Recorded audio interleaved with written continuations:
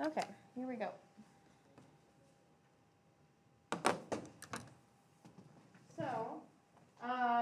So far we've done knowing the population standard deviation, right? Comparing two samples that are independent. And so let's talk about where we're going. This flow chart kind of helps you see. It says, are both population standard deviations known? If the answer is, it's hard to see, if the answer is yes, then if both populations are normal or sample sizes are at least 30, and that's another yes, you use the z-test. This is 8.1 right here.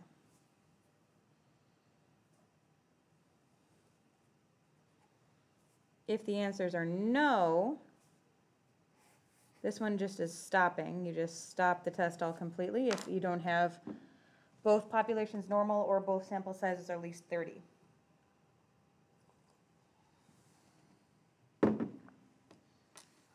If the answer is no and you don't know the population standard deviation, the question then becomes, are the population variances equal? And if the answer is yes, then you're going to do this t-test, and if the answer is no, then you're going to do this t-test.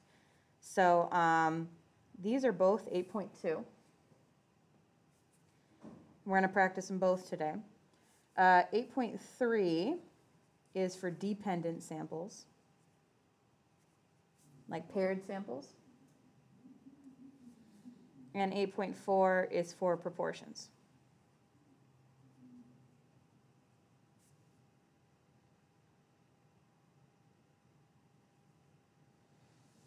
Okay, so a two-sample t-test is used to test the difference between two population means, again, when we don't know the population standard deviation and they're independent, okay? And then the question is, are the variances equal? Do you remember variances are like the standard deviation squared, okay? So that's what they're checking on, are the variances equal? And this will say right in the problem. And this will also say on the AP test, like they don't even expect you to notice it. They'll just be like, just so you know, the variances are equal or they're not equal.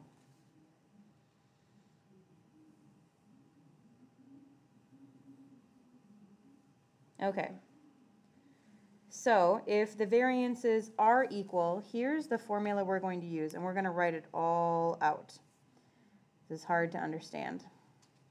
First, we've got the on top, x bar 1 minus x bar 2 minus mu 1 minus mu 2. What is that mu 1 minus mu 2 usually?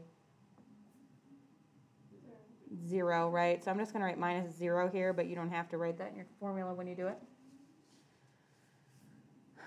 On the bottom is going to be this horrible combination of things. So lots of stuff here. Here we go. There's two huge square roots. There's a really big one, and then not as big one like that. First one is n1 minus 1 times s squared sub 1 plus n sub 2 minus 1 times s squared sub 2. On the bottom is n1 plus n2 minus 2.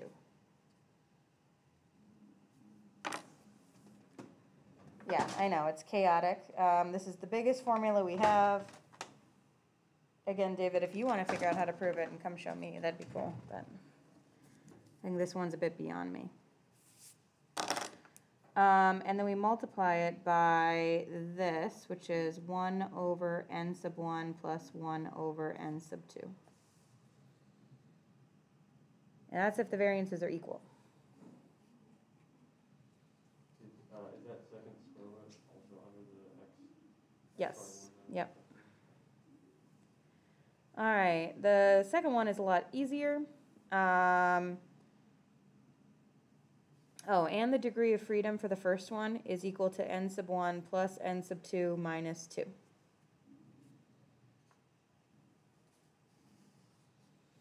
If the variances are not equal, we still start with that x bar 1 minus x bar 2 on the top minus 0, which again, you don't have to type it in your calculator. On the bottom, is a lot easier. It is just the square root of the standard deviation squared sub 1 divided by n sub 1 plus the standard deviation squared sub 2 divided by n sub 2.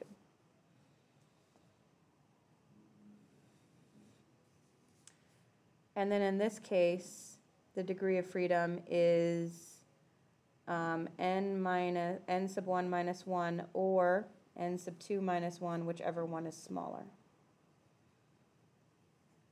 That's the degree of freedom. So yeah, it's the day of horrible formulas. Luckily, the math isn't hard. It's exactly what we've been doing. It's just the formulas are difficult. And I am going to show you how to do it in your calculator, so you don't have to do all of the actual formula in your calculator. Okay? Like there's a test to do it by yourself. So why is it -0 if we don't know what the mu's are? Because you're assuming that they are equal for the h sub o.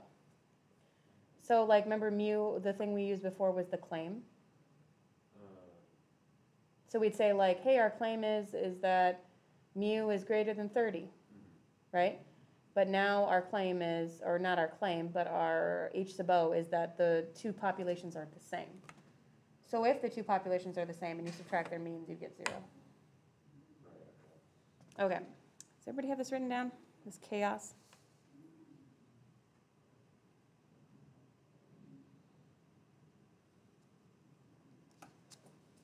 All right, because I have sympathy for your hands, I just pasted the guidelines this time. There's some stuff that I would add, so I'm going to add a couple things here. Verify that the population standard deviations are unknown. That's the big deal with this one. And that it's independent. This is in the problem.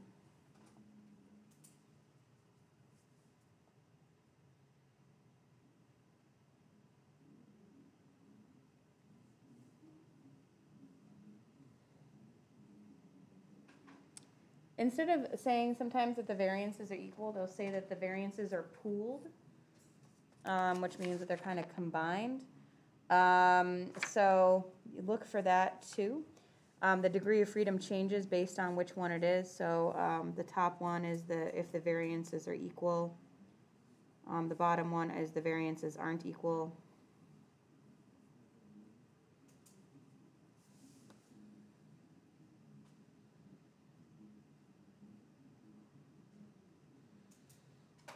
Now, if you look at